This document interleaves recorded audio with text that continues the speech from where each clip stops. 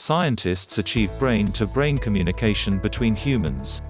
University of Washington researchers devised a method that allows two people to send instructions to a third person in order to solve a task using only their minds. Language, regardless of whether it's spoken, motioned or composed, is the thing that permits people to communicate and impart their particular musings to other people. Without language, we may very well too be secret elements. Later on, nonetheless, there might be different method for refined correspondence that straightforwardly connect the minds of others, permitting them to speak with their musings alone as opposed to utilizing language. The language of the cerebrum. A group of neuroscientists, therapists, and PC researchers drove by a gathering from the University of Washington in Seattle as of late introduced BrainNet, the first multi-individual non-obtrusive direct cerebrum-to-mind interface for community-oriented critical thinking. Basically, what this crazy undertaking has figured out how to do is network the minds of three people so they could all together take care of an issue, accurately orientating a square so it would fit in the middle of two different squares. Two people went about as senders, as they could see the whole and send directions to a third person, who filled in as the recipient. The getting individual was dazed as to make him totally dependent on the senders for the right answer for the Tetris-like game. The two senders were furnished with electroencephalographs, EEGs, that recorded their cerebrum movement, then, at that point shipped off the recipient by means of a PC interface. People are social creatures who speak with one another to participate and tackle issues that none of us can settle all alone, said Rajesh Rao, an educator at the University of Washington's Paul G. Allen School of Computer Science and Engineering.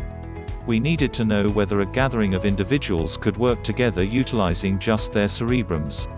That is the manner by which we concocted the possibility of BrainNet, where two individuals assist a third individual with addressing an errand. To make things simpler, the senders needed to center their look at a high recurrence light source on the screen to flag the guidance to turn or to shine on a low recurrence light to flag not to pivot.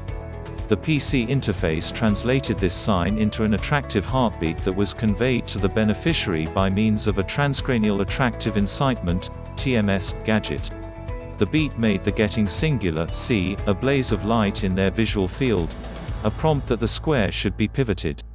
No sign inside a decided time frame was the guidance not to turn the square.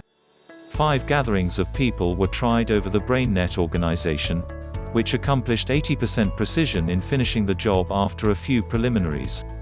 In ensuing tests, the analysts raised the trouble up a score by adding clamor to the signs sent by the senders.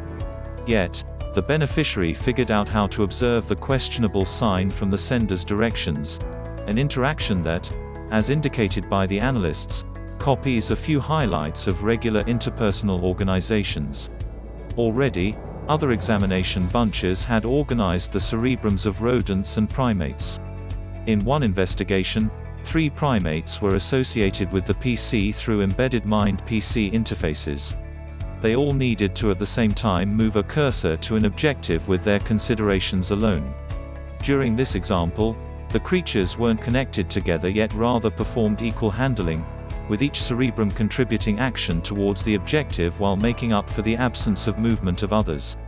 Right now, the scientist showing on people is fairly restricted. You can utilize the arrangement just to transfer parallel, yes, or no, guidelines. It's conceivable, be that as it may, to send more refined messages utilizing useful attractive reverberation imaging, fMRI. By a similar token, the collector's transcranial incitement can be designated to explicit cerebrum locales and organizations. In any case, practically talking, this is still a lot of the area of science fiction right now. That being said, the discoveries are certainly captivating while at the same time bringing up numerous philosophical issues. On the off chance that a human mind is able to do such a lot of innovativeness and craftsmanship, what could an organization of 2, 10, even 100 people?